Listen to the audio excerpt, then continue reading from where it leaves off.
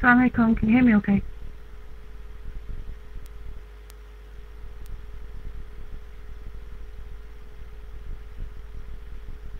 Okay. So you want my story, inshallah? Okay. Well, as I said before, my granddad, he was Muslim, he was Nigerian, so that was always with me. But growing up, the most of the Muslims that I've seen around the ends were Asian, who now I look back weren't practicing much, so I didn't like what I seen back then.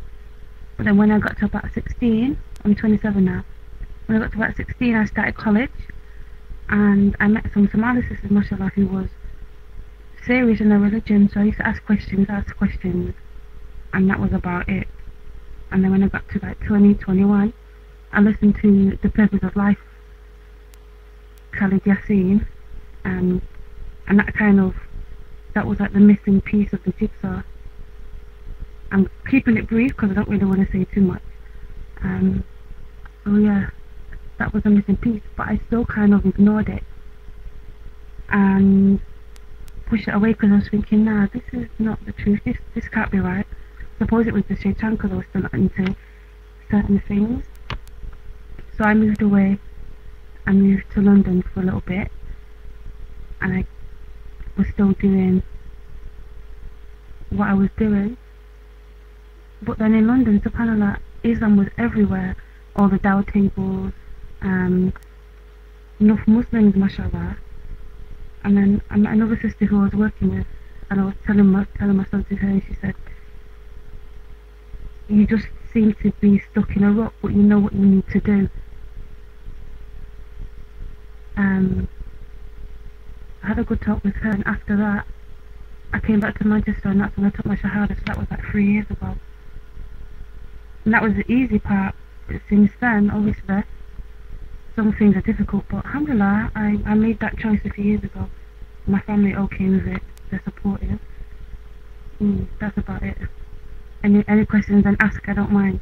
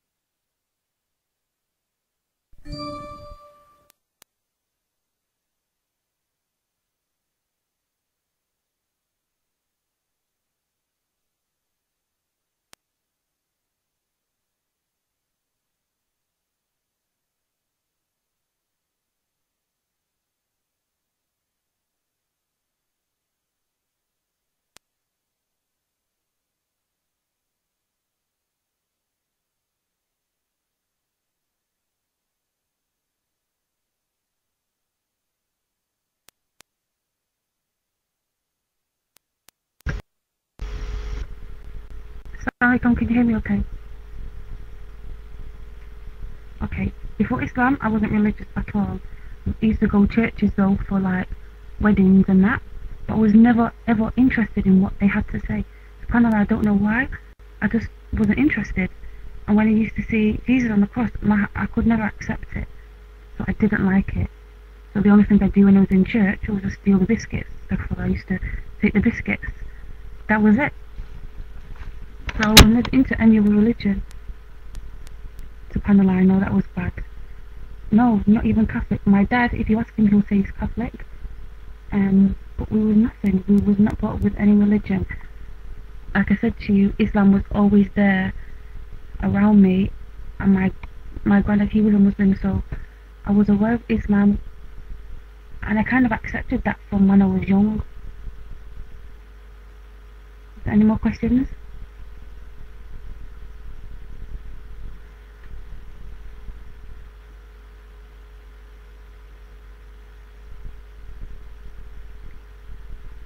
Okay. Well, the 2 years previous to me taking the Shahada, I was in London.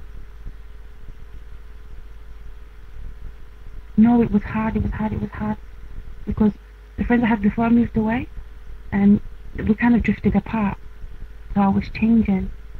But definitely when I came back to Manchester, I took my Shahada, I didn't want them old friends, because I knew if I had them around me, it would have been hard, it would have been difficult for me to practice. Because obviously the people I was brought up with were led by the shaitan, so I didn't want to be around that. But it was hard making new friends because I was on my own. I didn't know where to go. Manchester, where I live, wasn't really active in the dawah. I didn't know where to go, to be honest, and then I went to one talk on my own. I got a little bit brave, and then mashallah, I met some beautiful sisters there, and so from then they kind of like took me under their wing and got around, talks and masjid and met more people. So I look through my phone now and I just have Muslims, just sisters in my phone, and I thought that would have been a never. Alhamdulillah, Allah helps it a lot. In the Khalid Yassin video, it was actually one friend that I knew, he told me to download it and listen to it, The Purpose of Life. So I did. Yes, Allah. And he actually told me to download it for his sister. So I was thinking, what's all this about? Let me listen to it. Wallahi, when I listened to it, all I done was cry. I just cried. I remember being in the study where the computer was listening to it. My head was in my hands and I was just crying, because it was like I said, the missing piece of the jigsaw. It was just felt so true, but I was kind of scared of it, thinking that it's too good to be true. So from that point, from taking the Shahada, Islam was like an itch. You know, you have an itch on your arm, and the more you itch it, it won't go away. It's still there. That's what Islam was like. So I just had to accept it. I had to accept Islam. Alhamdulillah, I did. I think it was The Purpose of Life number 2. I think there were like 3 messages, but that was number 2. The one that I listened to.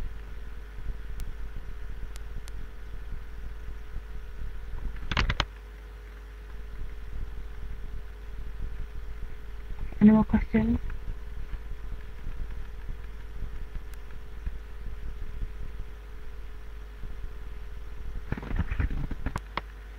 Did you feel like you had one more thing to go to for help? No, like I said, when I came here, I was on my own, and for a good few months. In months I didn't know where to go, but then obviously I said that I went to Hotel Connect with my sisters there. But changing my lifestyle from before, it was kind of gradual, because from when I realised Islam was the truth, I kind of slowed down my pace, the things that I was doing. So when I took my Shahada, I was kind of like prepared. No drinking, no raving, no mixing. So I kind of found that part easier. What do I advise to have for people who are struggling to find the truth? Definitely, I would say listen to The Purpose of Life. It's not Kelly Guessing is someone that I don't really listen to now. Mashallah is very good with what he was doing, and that DVD or the audio is probably the best for people, because I know a lot of people that I've spoke to listen to that and accepted Islam from listening to The Purpose of Life. So even now I'll give those CDs to people.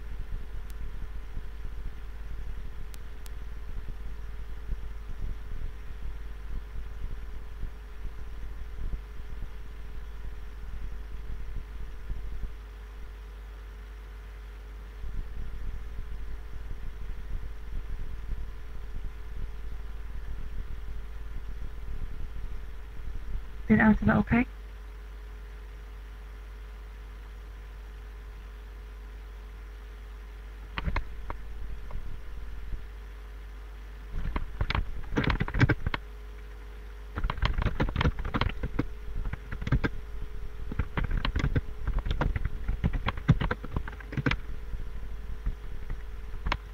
Then anything else? My family, no, they wasn't happy at the beginning.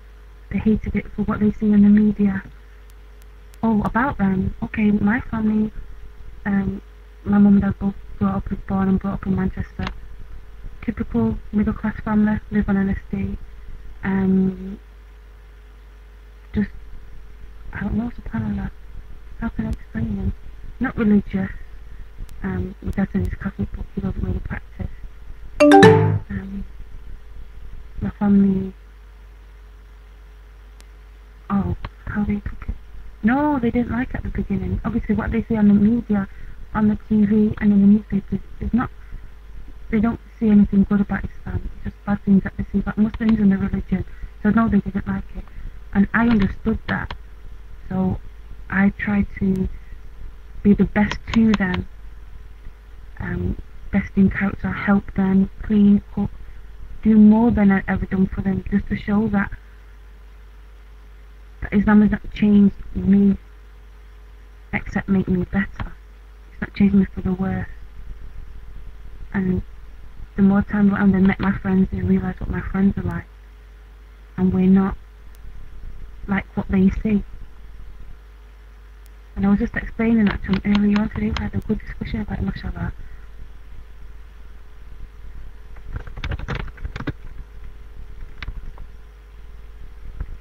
Now they're fine. Alhamdulillah, mashallah. My mum is very supportive. My dad is as well. Which makes it easier on me. Because I was hiding things from them at the beginning. Hiding my little books, hiding my hijab, hiding certain things. But now, it's fine, they're cool.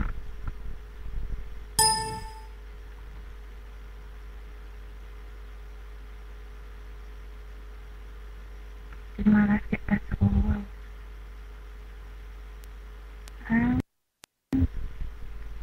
My life got better. Yeah, it was a good question, mashallah. My life got better. Some things were difficult, but in just better. It was better because